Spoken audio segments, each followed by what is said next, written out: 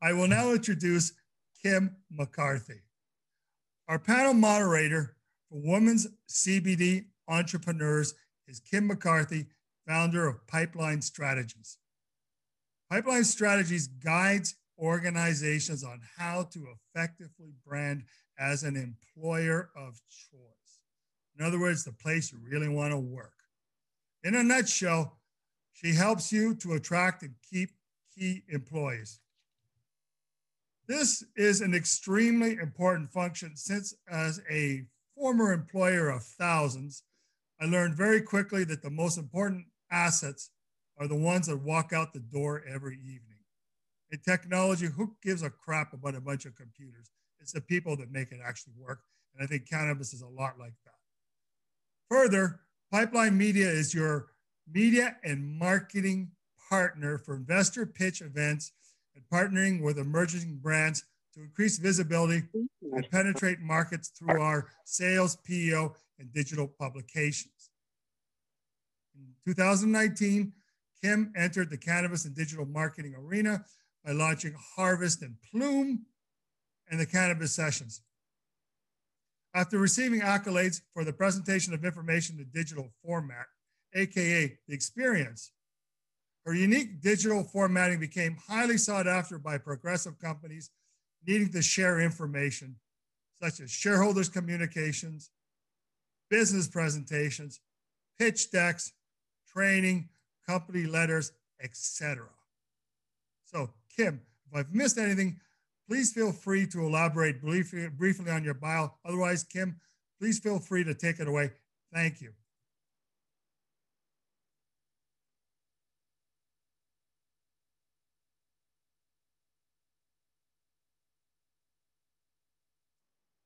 Hi, Kim. I believe you're on mute.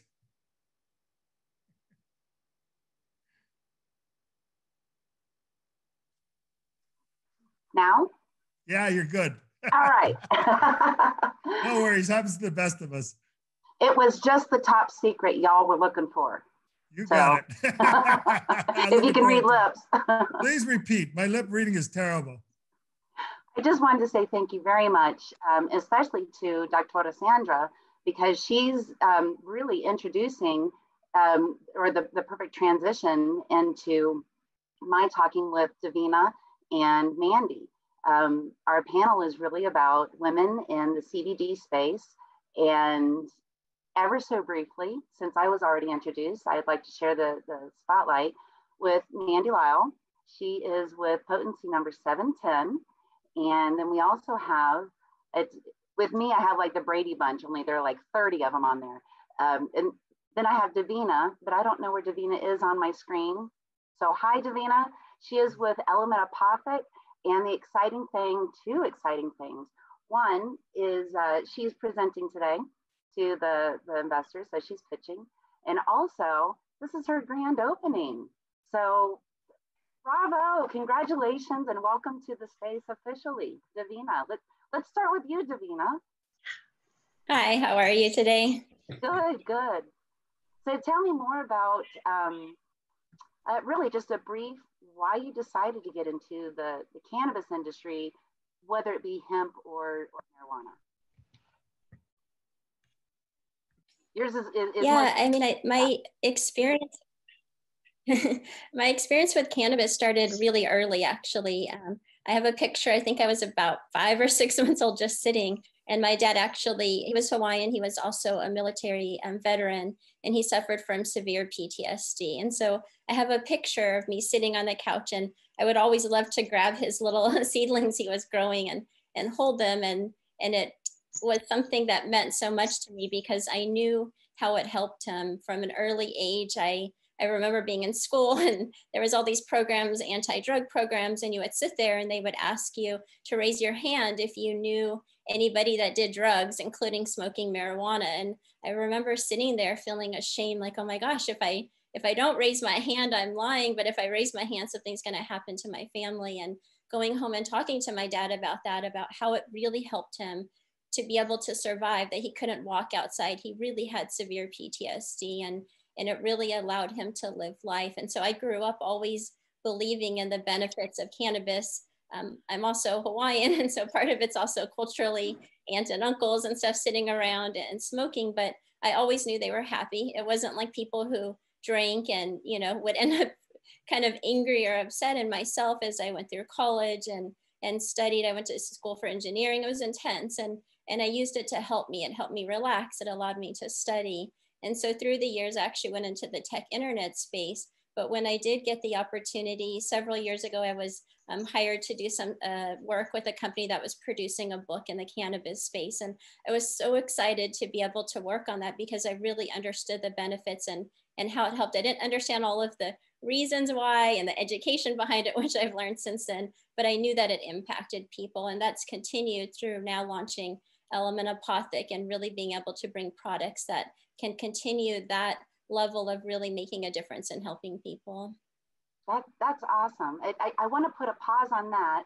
I want to introduce Mandy and how she came into the space. And then we're going to really mesh into the women and the CBD stuff. So Mandy, please. Hey girls, hi boys, hi everybody. I also have a long history with the cannabis plant. I probably visited more prisons growing up than theme parks because my dad was the local drug dealer, and he did always have grows in all of our houses. And my mom and dad divorced very early on, so she did not approve of that lifestyle. So I was torn between two lifestyles, the Girl Scout leader and the drug dealer. So I grew up around the plant, and I never was mad about the plant because, like Davina mentioned, the other drugs that I would see going on, the pharmaceuticals or the drinking, I always thought seemed to bring much more problems around than anybody that was smoking a little. They just seemed a lot more calmer. After that, I then ended up going into the skincare industry, which I've been an esthetician for 24 years, as of September, 24 years. I've been an esthetician working alongside a very well-known physician. He was much into herbs and plant medicine. And I really got interested probably at the age of 20 into ingredients with plants, using a lot of lavender, rosemary, thyme, geranium, cypress, all the essential oils I'm just extremely passionate about. I mop my floor with essential oils. I diffuse essential oils. I think that they have such a mind, body, spirit effect on us. So skincare to me is like a ritual, and self-care is extremely important. I think it's important teaching young children about self-care because it builds our confidence. And I'm just hoping that with bringing cannabis into my beauty line, Potency number 710, that I'm going to be able to help clear the stigma a little bit and lead people into trying more plant-based products. And I believe a lot of people will start with topicals before that they try the gummy or the edibles or smoking. I believe they'll try those topicals and see a really good result with them, and it will lead them to try other plant-based products as well. And I'm just happy to be here, and we have an amazing gift box going on. I'm sure we'll talk about throughout the day, but there's 3 great brands in that box, and anybody could benefit from this box. It's 3 retail size products, so I'm sure we'll get to that in a little bit. Well, let's keep going with what you're talking about.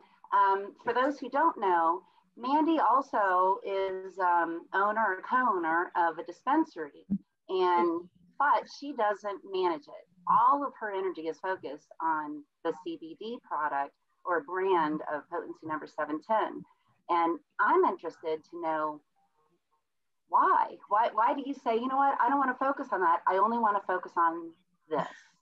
Well, I don't think I'm a woman, usually we're pretty patient, but I don't have the patience that my fiance Harry has, that he's had this entire time. He's been in the business for well over 10 years, even before it was medical. And we have 2 dispensaries here in Needles, California, which we are from North Hollywood area. But once they opened up Needles as a place to be able to cultivate on a large scale, we decided that it was a great opportunity. The land was a lot cheaper here. So we're vertically integrated at one of the businesses where he's licensed to do manufacturing, distribution, and retail, all under one roof. And it's attached to 100 acres with promises to do lots of other fun things. And then we have a second shop that's a retail shop that is in Needles as well. So there's 4 stores in this little small town, but it's extremely busy, especially since it was deemed essential. Thank God, that's the only thing getting us through this pandemic is cannabis. But it's been extremely busy. It's right off the 95 or right off of a freeway, so it's really busy, and we're thankful for that. But he has a lot more patience than I do, and I just find the beauty side is what I know, and incorporating CBD as an ingredient in the beauty products, what I'm watching it do has just been amazing. It seems like it's a lot more rewarding. I can actually see what CBD and cannabis is doing to people's skin, where he can only hear what people tell him that it's doing to them, that it makes them feel better or it helps them with their pain. But I actually get to watch these transformations, which to me has just been mind-blowing to watch what that antioxidant CBD and free radical fighter is actually doing to the skin. And just like Dr. Sandra Carrello mentioned, the endocannabinoid system and how the CB2 is connected to the skin. So it's just with all the omega and everything, all the ingredients in there, it was a no-brainer to stick with the beauty side of things. And this less dealing with the city. That city is just not fun to deal with any of that stuff. Well, Davina, how about you? Because you came from a completely different background. She and I share the same blood in this capacity. Davina comes from a human resources background, so more people strategies, and then a business consultant. And then why did you decide to make those decisions to transition towards CBD or cannabis? Yeah, I mean, I think for me, it really came from as you go through your life and your career, you really start to understand your purpose and your mission.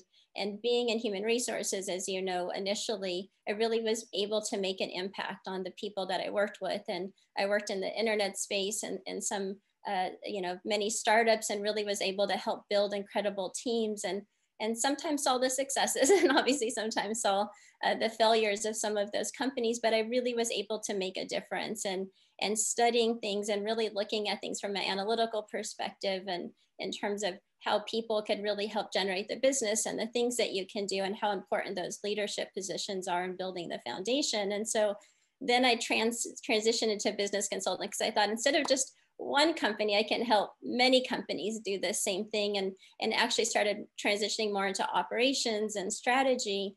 But I still was missing my why and what my purpose was. And as I started to really understand also the market and cannabis, like I said, I was involved in a book early on and thought there really is a need to bring a level of professionalism to this space. I think there's a need for women to come into this space. And so I was given the opportunity. My great aunt actually created these incredible line of wellness products to help her suffering from several autoimmune diseases and medical conditions. She was actually growing her own cannabis in her living room, making her own Rick Simpson oil. And those products allowed her to go from being partially bedridden to living. And some of the products had CBD and cannabis, some of them didn't. And she came to me to help her build a website because she wanted to bring her products to more people. And as I started using her products, I already live a life of, organic and plant-based. And so I started using those products, and I would actually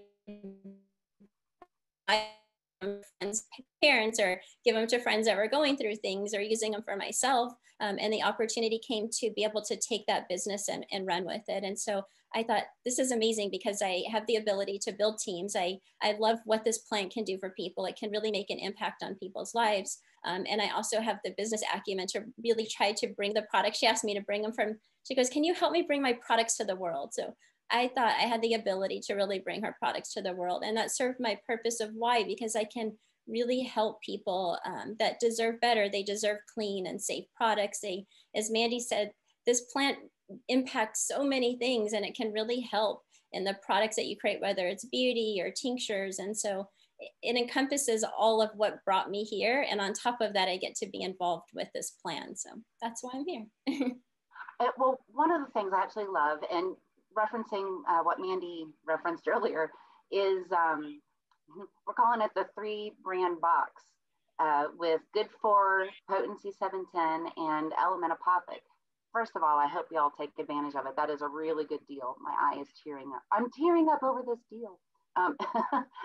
But having said, with these great successes, I want to know, as women specifically in this CBD corner, how impactful and what are the successes that you've seen?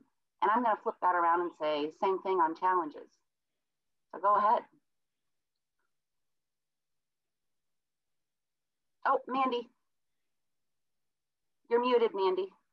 I'm here. I just didn't know which one of us you were talking to. I don't let being a woman get in my way. I feel like that I know that I just feel like we're all the same. And I'm not one of those that's like, but I'm a woman and it's this way, or I don't let that be an excuse. I've just always just came full force and just made things happen, no matter if I was a woman or a man or whatever sex them change, whatever they've changed to nowadays, or if I'm Black or white or Chinese. I just have never let that get in my way of challenging me. I know there's not a lot of women in this space, but I feel like in the CBD space, there is a little bit more women than there is in the cannabis space. So I don't know. I've just never let anything really challenge me right up into this. I've just been plowing through pretty nicely, actually, Kim. So I haven't had really any challenges. The only challenges I had in the beginning was the advertising challenges that you have and not being able to make the claims that I'd like to be able to say. You know, feeling like we were selling something like crack online and Amazon had me thinking I was selling some drug, and I'm like, it's a topical serum, you know. You almost felt like the police were going to show up when you launched your website, and you had a little bit of a fear in you, you know. Exactly. Yeah, how about you, Davina? Challenge I had in the beginning, but I've never let being. I just think we're all equal. I think everybody's equal. I don't like to divide us into sections, and I just come full force. Yeah, I completely agree too with what Mandy said. I mean, I think it's just being comfortable in your skin, whether you're man, woman, what your race is. And I know there's inequalities, you know, in cannabis. I experienced it in the internet tech space, but it's just being comfortable with being you and being a leader and being confident in the brand or the company that you're building. I think is important in terms of the challenges as a woman. I think it's just and also being able to be vulnerable. It's something myself that I've been challenged with, because I think kind of starting in the internet tech space, I always had to be very polished and I had to be professional. And now coming into a CPG company and being able to be more vulnerable and being comfortable being out there. And people keep telling me, put your stories on Instagram and on Facebook and LinkedIn. And I think, oh my gosh, what are people going to think about me? They won't see me as this professional position, but it's important to be vulnerable, because you want your customers to see you as a person. You want them to know that they can believe and trust in you. And so that's been one of my challenges. And then, yeah, what Mandy said, you talk to people and they're like, what, you're in the CBD space or cannabis space? And even though it's changing, there's still such a stigma that exists with it, and dealing with banks and having your PayPal account closed and all of the challenges that exist, where you sometimes think, if people really understood the benefits of what we're doing, and it really should be an ingredient in products, and it shouldn't be looked at as this, you know, illegal thing that you're doing. And so that, I think that to me, one of the bigger challenges is having to explain myself. Why did you move out of this industry into CBD? What are you doing? What are you thinking? And then having, you know, the banks and all of the other issues that come along with it. But it's just being confident and knowing the industry's changing. There's a lot of successes that are continuing to happen. You know, obviously the House of Representatives and the vote that recently happened. So there's a lot of changes that are happening in the industry. And if we just stick with it and we keep doing better, those challenges are going to start going away. Right. I remember when I entertained the idea. I didn't enter the industry. I watched the industry for 3 years on LinkedIn because it was emerging. I too was, I think fear-based is really just the best word. I was fear-based on what my clients would say. I had just moved from the corporate side into the independent space. So, you know, now I'm really representing, and I'm representing myself. All of a sudden, I'm representing every other person I know. and people associating and disassociating with me until I finally say, I just need to come out of the cannabis closet, whether you're a consumer or not. It's just coming out of the closet, owning it, being proud. And it took me 3 years, but I did it. We're so glad you came out. and honestly, that has allowed me to just take it all off, so to speak, just put it in full gear and say, this is what I'm doing. This is who I'm representing and where I'm going. I would say that would be the biggest challenge, is staying in the cannabis closet and just being afraid or fear-based, coming out in whatever capacity, support, knowledge-based, or having a brand. That was my big challenge, but again, turned it into a success. We're glad you're here. We're glad you're here, and that you just came out smoking. Thank you. So let's round this out and talk about one more thing before we promote the 3-brand box. So let's talk about, if you could improve one thing, what would it be and why? Sorry to interrupt. 5 minutes. Are we there? Okay. 5 minutes. There okay. Improve one thing. That's a deep question. Your questions always make me think really hard. I just want you to know, you just asked one last few days ago, what is our superpower? And I looked at it and had to revisit that same question the next morning, because I was like, what is, and it's good to think of those things. But Davina, can you answer that question faster? Because I need to ponder on this. I mean, the one thing I just think over and over for the industry is that we can all just continue to do better, that the consumers, that the patients, that the companies out there, partnerships deserve it, and all of the bad press and all of the inaccurate labeling and all of the bad stuff that's coming out hurts us and prevents people from getting into the space, from trying the products. And so we need to all hold ourselves more accountable to do better. And more education and educate along the way. Yeah, just more education. That's what I would change, that we had more education. Absolutely. Education is so key. I was on the phone with my parents. My mom just had spinal surgery, and I was suggesting cannabinoids for some pain relief. And it didn't go that way, but the education did. And at least that's a knock on the door, to a 75-year-old generation. Yeah. So I say definitely keep the education going without arrogance. I think that oftentimes we use these big fancy words like endocannabinoid and, cannabinoid receptor, and we may be intimate with that knowledge, but there are so many people who aren't, and they're easy to close the door on that simply because they don't understand. So I think that for all of us, as we use whatever platform, product, brand we have, use your voice to have a soft and compassionate educational intention. Weed for dummies. There you go. Kiss, keep it simple, stupid. I was trying to be nice. That's all the back of the house talk.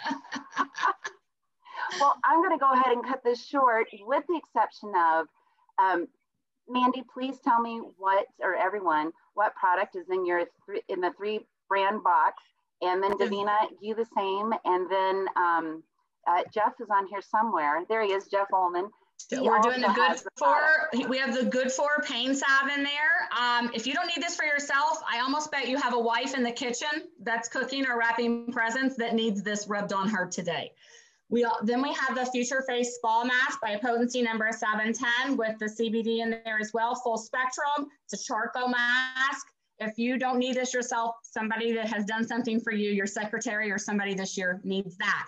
Davina's product is the Calm Tincture that's going in the box. We're awaiting UPS to bring that. I'm chasing that truck every day like a dog.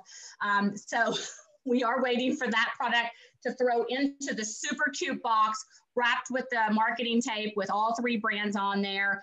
And it's $55, is that what Brad priced that at? $55 for all 3 products. It's an 88% savings. So you're getting 3 retail size products in a box ready to gift to whoever you want to toss it at or keep for yourself. It's an amazing, amazing promo and a way to try a product. If you haven't tried a product, just go to the Eventbrite link, click it, and buy it, and then you're going to love it.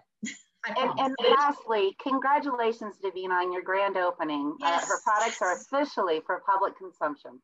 Yes, we're so excited. It's been a long road, but we're really excited that people can go on our site and buy our products and really start using them for better. Davina, what's your website? Do you want to tell it real quick too? Yeah, I'll type it also in the chat.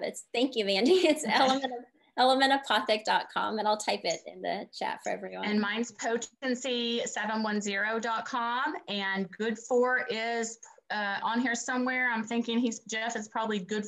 Does anybody know what goodfor.com? Doesn't matter what our websites are. Just go click on the box. You're going to get all 3 products that has all of our information in there. Thank you all for your time, and good luck on your pitches.